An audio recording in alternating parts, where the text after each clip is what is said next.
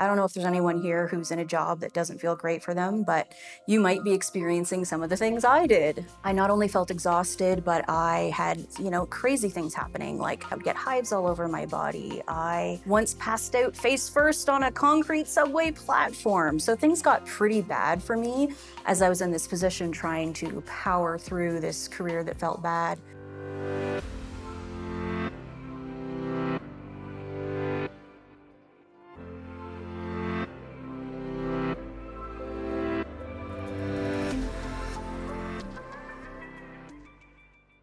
Welcome and hello, everyone. My name is Katja Panzar. I'm a writer and journalist based in Helsinki, Finland. I grew up in Vancouver and lived in Toronto for many years. One of my areas of focus is sisu, a unique form of fortitude in the face of challenges, big and small. My first book on the topic, The Finnish Way, has been translated into 22 different languages around the world. My follow-up book, Everyday Sisu, Tapping into Finnish Fortitude for a Happier and More Resilient Life, will be published next week by Penguin Random House in New York.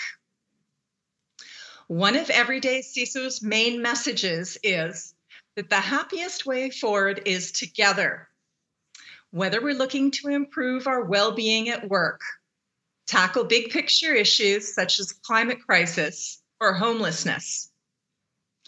Finland has, of course, been named the world's happiest country by the UN for 4 years in a row. I will be moderating today's discussion, which is part of the Nordic Talks presented by the Harbourfront Centre. I'd like to start by asking each of our panelists to provide a short self-introduction, followed by their response to the following provocation. How, briefly, do you define happiness at work? Let's start with Maya. It's great to be here. This is a definitely unique opportunity to kind of enter back into the world in person, but still be remote. And I think a lot about how that actually contributes to what I consider to be a form of happiness. So I'll start with my intro. I was born with a disability. I've used a wheelchair throughout my life. And, I've constantly just navigated a world that really hasn't been built with me in mind. That was really one of the things that motivated me to solve my own problem, to figure out a way to create a digital platform that could connect people with accessibility information to live more independent and meaningful lives. And I think that adds to a lot of what makes me happy. The freedom of choice, the ability to make decisions based on access and independence. And I think a lot about, the world that we live in now and having the opportunity to be beamed into an event like tonight, that element of equity and inclusion, I think, of being accessible in all kinds of ways is really a very fulfilling concept for me. So I think that adds a lot to how I define happiness. Wonderful, thank you. And over to Linus. Hi, everybody. Nice to be here. For me, the whole journey or the whole issue about happiness started some years ago when I found myself in a situation where I wasn't happy at my workplace, in my own company. I was exhausted. I was working overtime, and I started to realize that, or I had huge problems balancing work and life. And I started to notice that a lot of, almost all of my employees were in the same situation. And this is something that's quite predominant in the computer games industry. It's sort of standard that you put in a lot of extra time, you do crunches in your overtime, and a lot of people get exhausted and are basically not happy in a business where it's supposed to be a very creative and fun place to work at. I've decided to do an experiment with my team, and I asked them if, what would you think about doing an experiment where we have, like, we work intense and focus for 3 hours, and then we have a lunch break for an hour, and then we work additional 3 hours, and then we go home.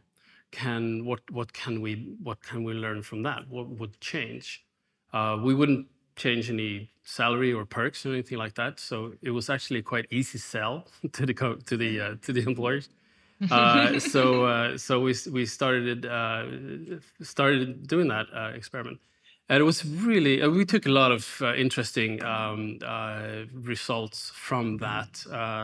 It was originally, my intention was to have an experiment for like a couple of months, but we just kept going with that principle for years after that. But the most interesting result was the fact that people left work not being fatigued. They were just sort of happy to leave work, and they were happy to come back the next day. And so I almost instantly saw the effect of people becoming more happy. That was like the most important thing that happened. And we're going to discuss other things later, but it was amazing to see how quickly people went from being very tired into to be more of a happy workplace, creating better creativity and better products. And a fun little anecdote around that was that an American magazine, I think it was Fast Company, they picked this up, and they wanted to interview me about this. And I told them about the experiment. I told them about the results. And they printed an article. But the person responsible for the headline said that Sweden is now moving into 6-hour workday. and then the whole internet exploded. Like everybody was like, oh, this is amazing that Sweden is taking such a leap. And I was like, oh, it's only us. And then a lot of Swedes abroad started to say that, this is not true. Exactly. That's great. And shall we hand it over to Sarah? Yeah, sure. So I'm Sarah Vermont, and I'm the founder of a company called Careergasm, which is all about feel-good work, hence the name. And I have a story kind of similar to Linus's, actually, in that I was once in a career that felt pretty bad for me. I was really worn out. I used to be a business professor of organizational behavior, so workplace psychology, ironically, studying a bunch of stuff about workplace happiness. And the further I got into that career path, I realized, good Lord, I am not a researcher. I am not a scientist. And I found that, for those of you who don't know, about 80% of a professor's job is research, conducting research, and only about 20% is teaching. So I loved the 20% of my job, and I was really worn out by the 80%. It just didn't fit me. So for a couple of years, I tried to power through, as people often do at the beginning when they're in careers that feel bad. We try to power through. And that didn't work so well for me. I don't know if there's anyone here who's in a job that doesn't feel great for them, but you might be experiencing some of the things I did. I felt exhausted all the time. You know a little bit about that. I not only felt exhausted, but I had, crazy things happening, like hives unexpectedly. I would get hives all over my body. I once passed out face first on a concrete subway platform. So things got pretty bad for me as I was in this position trying to power through this career that felt bad. And one day, fortunately, it was very embarrassing, but fortunately, I had a breakdown in the middle of a crowded Starbucks. And the next day I gave notice and decided to pursue a different career path, actually helping other people make career changes instead of just researching workplace happiness. And so I have a ton of empathy for the people I work with, because I know what it's actually like to feel stuck in a job that feels bad, and to feel like there is no other path, and to feel trapped. And so workplace happiness for me, doing this work, helping people make career changes for the past 10 years or so, I found there's a few things that are really important to people. I would say one of the biggest things is being able to actually use your gifts in the world. And those gifts are different for every individual, right? And so as you evolve and grow, the things you enjoy and are good at might change and evolve too, which is why maybe something that once made you happy perhaps no longer makes you happy after a certain point in time.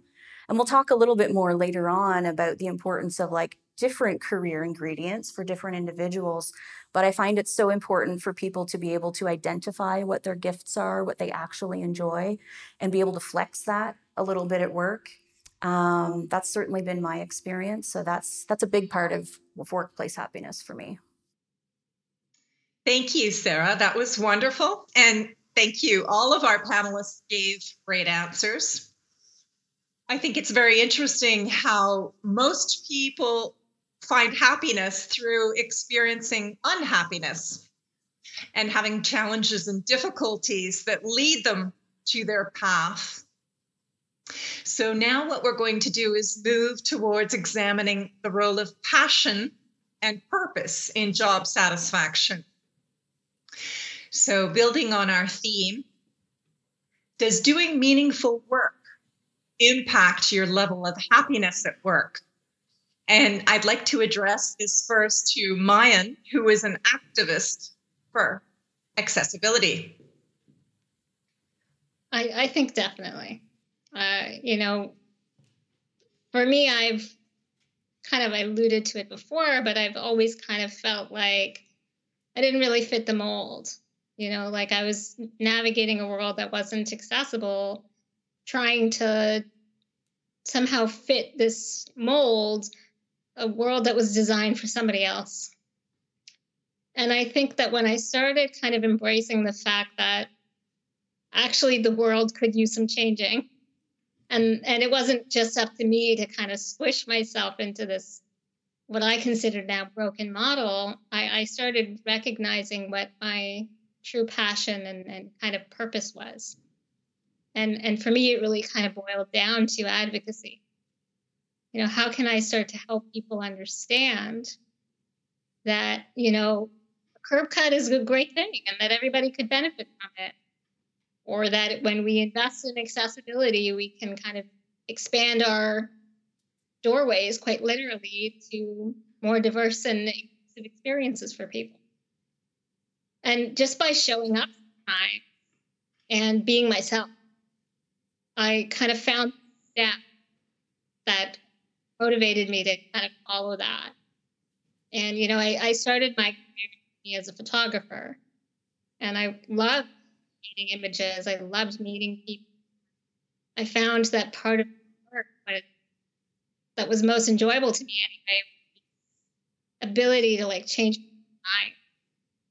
mind. They'd see me and they'd say, there's no way there's no way that this girl sitting on a wheelchair is going to take these that are going to be, on the magazine or on the cover of the book.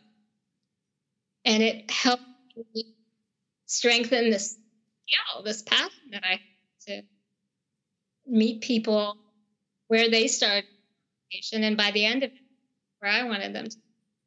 And that really led me to kind of follow that purpose, that kind of ambition to help change people's mind about, the role of disability plays in our world and how we can create inclusive experience for everyone to reach potential. So I think, my happiness has really been about following my own path, being entrepreneurial, kind of actually became a voice. And that just brought me so much satisfaction to realize I was really good at it.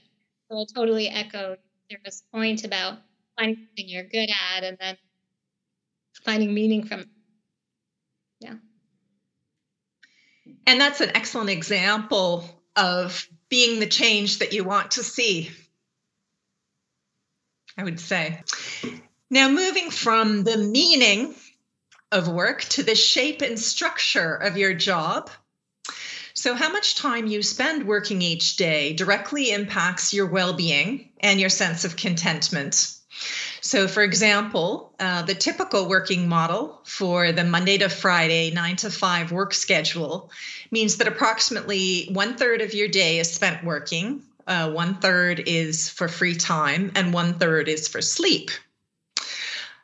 Linus, as an employer who has implemented initiatives, including the 6-hour work day, which I understand you revolutionized all of Sweden with, is this 1/3, 1/3, 1/3 formula ideal for productivity or not? Well, that is a very interesting question, but I think that we have to talk a little bit about productivity, because what we noticed in the experiment is that, or I think there's a general conception, a wrong conception of the fact that if we work 6 hours instead of 8 hours, we're less productive, or we don't have time to do as much work. But we saw that you could easily do the same amount of work in 6 hours than you do in 8 hours. I think that we all can feel that when we're at work at 8 hours, we're not super focused on exactly what we should do. We do other things in order to break the monotony, or not getting tired, because it is exhausting. Even even if you sit in front of a computer, it's an exhausting kind of work. So what we saw was that going down to 6-hour workday, we could sort of remove a lot of fudge time, or time spent in other things. So we maintained the same productivity. This is not the same as that we increased productivity. We just took away a lot of dead weight. And also we spent a lot of time in unnecessary meetings, etc. So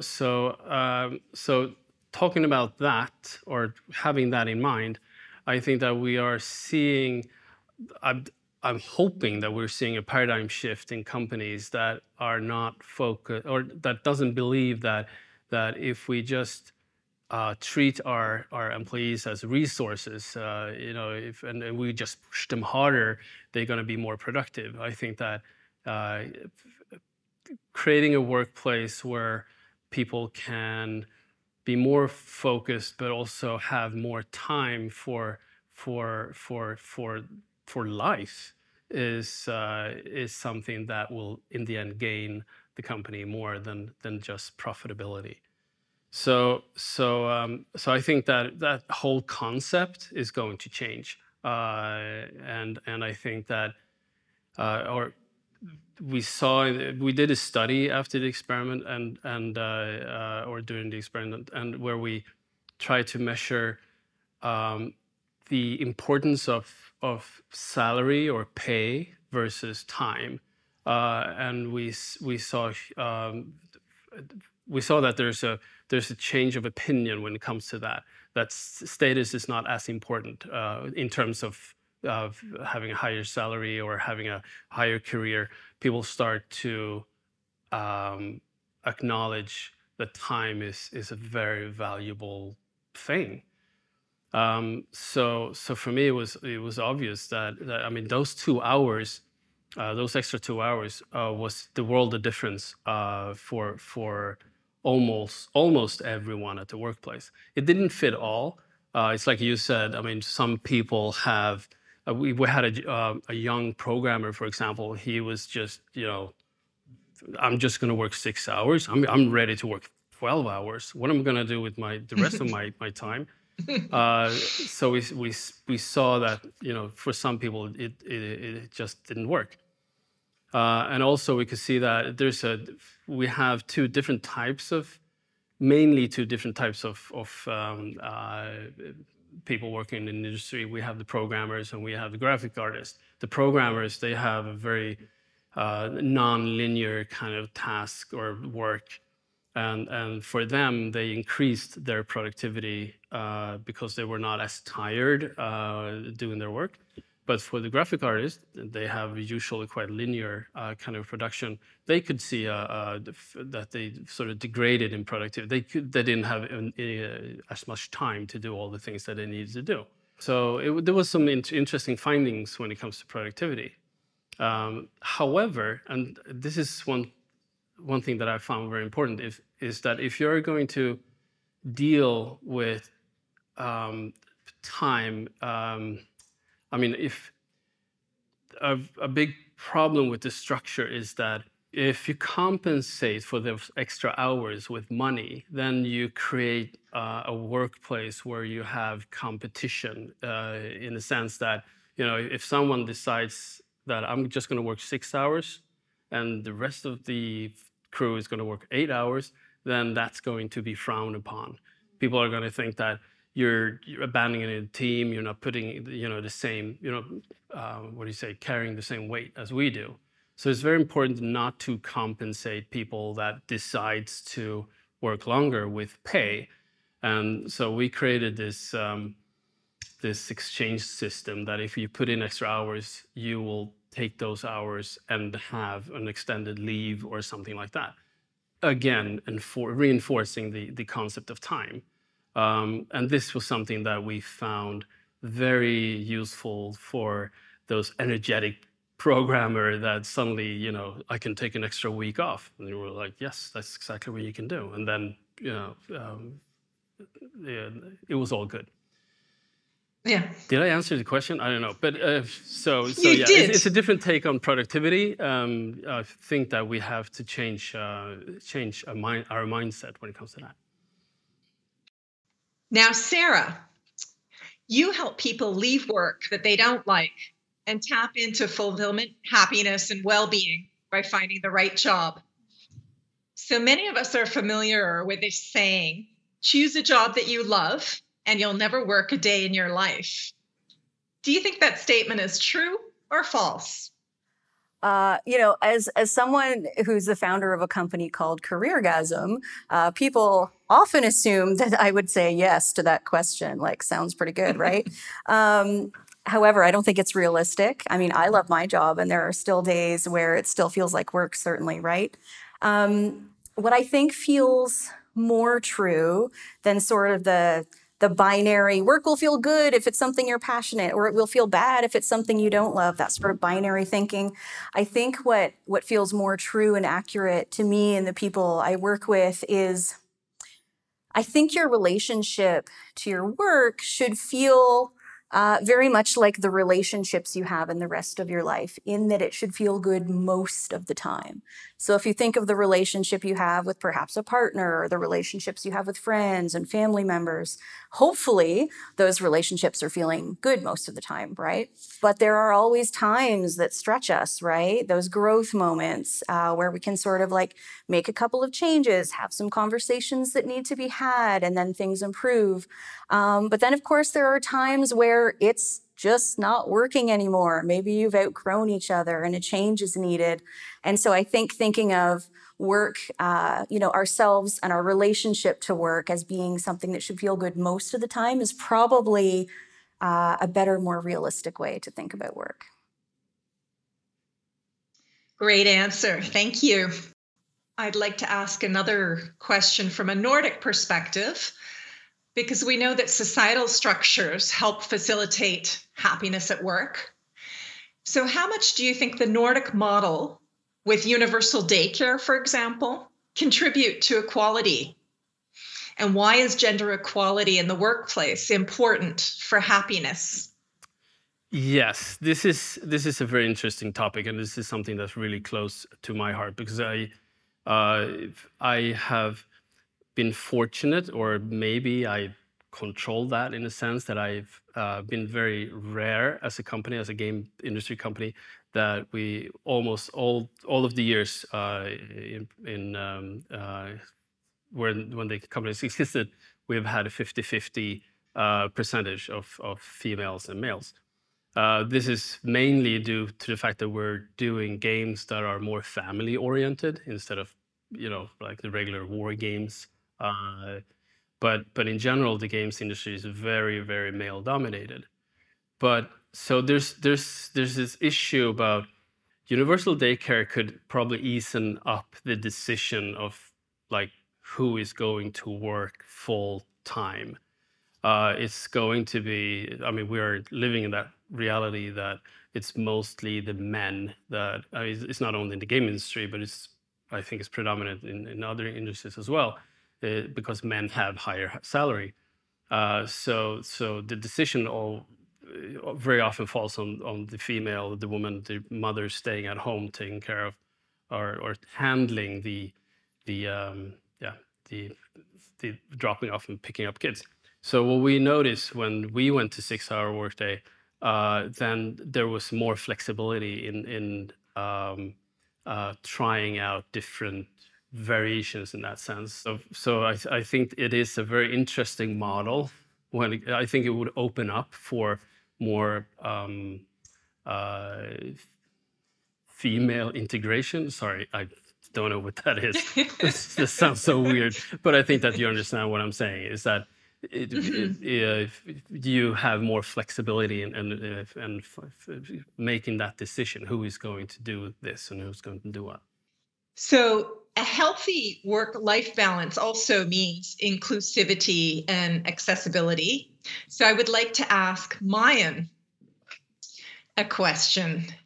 Current workplace models unfortunately ignore a large percentage of the population. According to the World Health Organization, 15% of the world's population, that's an estimated 1.1 billion people, identify as having some form of disability. So this represents the world's largest minority. And I would like to ask, because in Canada, according to the statistics, more people with disabilities are underemployed. So what can employers do to welcome and enable disabled employees? Yeah, I think,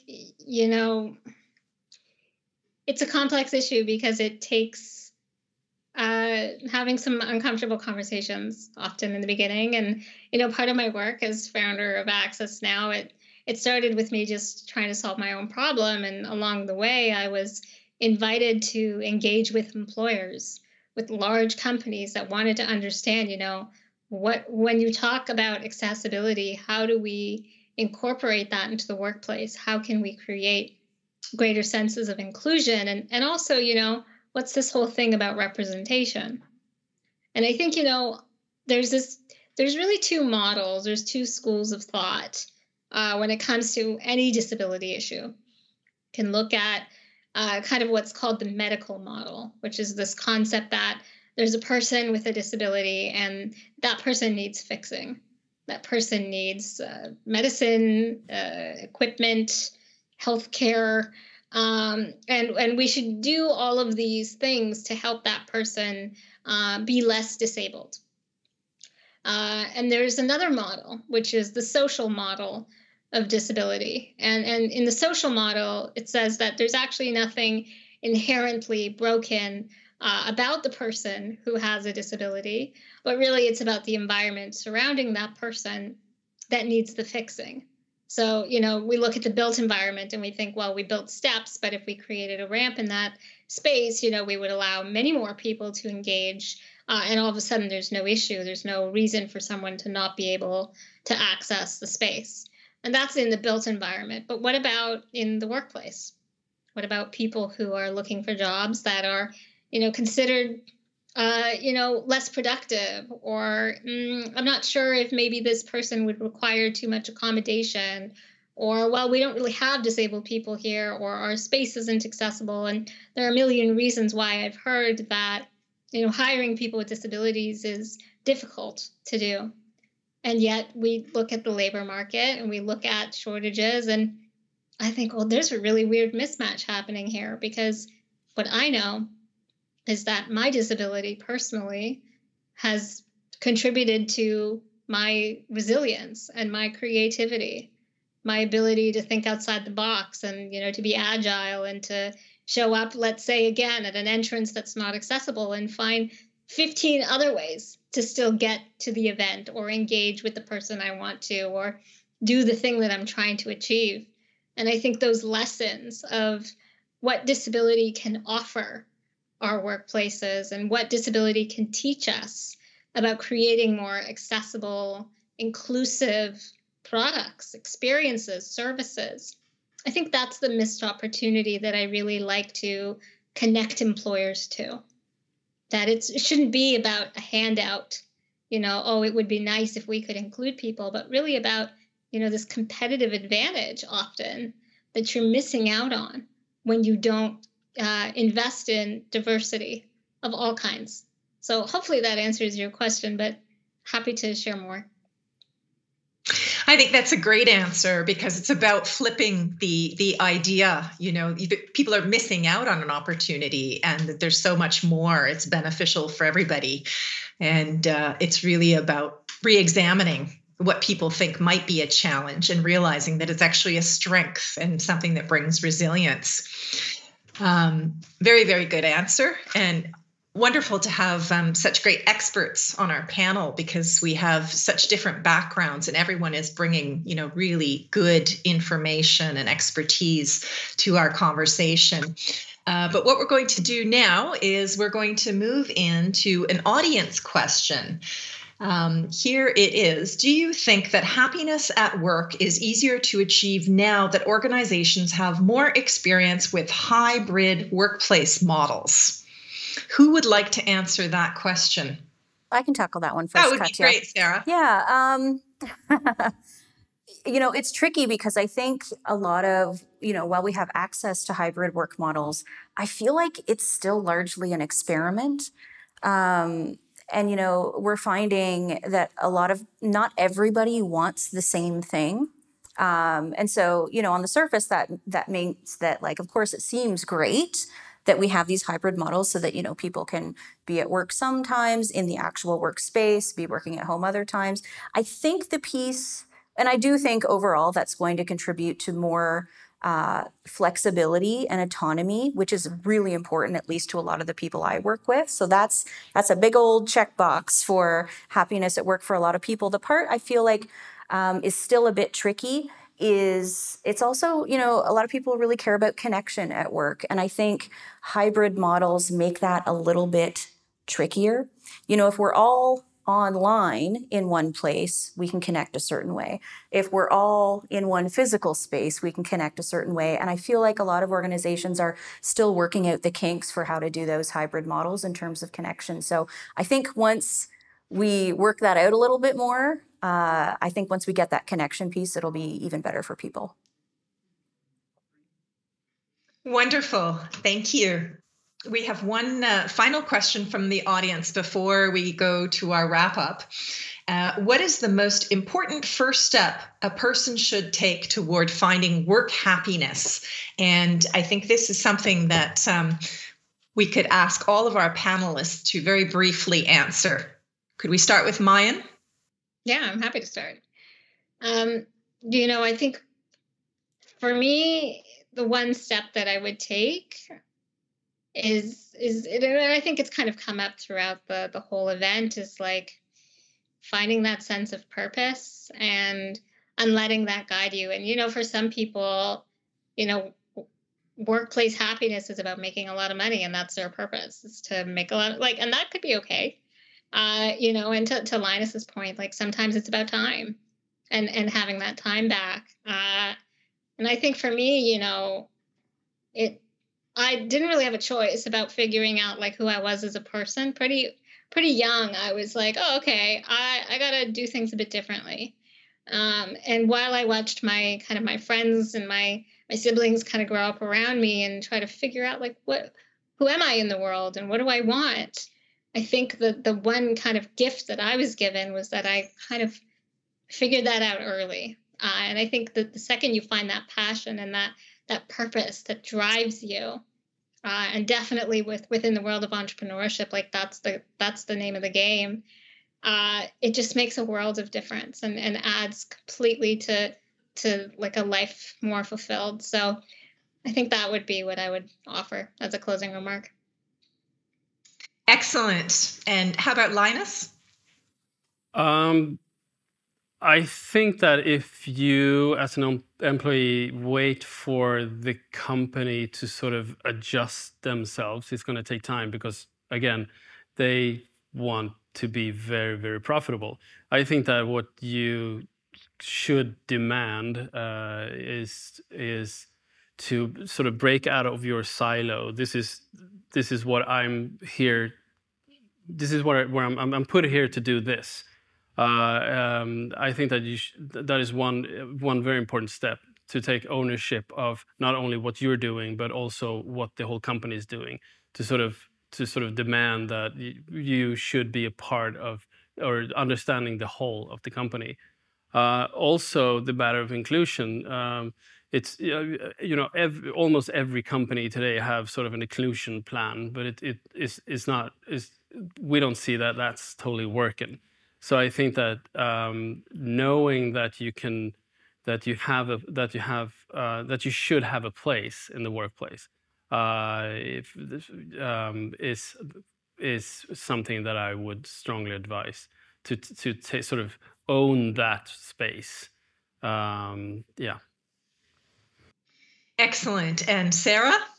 Yeah, as a first step, I work with a lot of people who are desperate to get out of their jobs because they've been unhappy for a while. And so what I always encourage my clients to do as a first step is to sort of stop the job search doom scrolling, because it's the first thing you want to do when you get out of that job is you check the job postings, right? And the trouble with that is it's great if you know what you're looking for. If you don't know what you're looking for, it's kind of like looking for a needle in a haystack, but without even knowing what a needle looks like. So I think it's really important to get clarity about what matters to you first. I have all of my clients, the very first time we meet, I have them create what I call a hissy fit list and a squeals of delight list. And I have them write down what I call all the career ingredients of the stuff that drives them crazy, that they would love to leave in their dust and not bring into the next phase of their career. And I have them really itemize in a really granular and specific way the ingredients of the things that they do want, maybe some things they want to keep about their work, some other things they want to add to their work. And when you're working with a collection of ingredients, all of a sudden you can start to see things take a different shape. And that's a lot more empowering as a first step. Excellent. I would just love to thank all of our excellent panelists and our audience today. Thank you so much. And we're so happy that everyone was able to join us. And I wish you all the best. And I hope that you stay safe.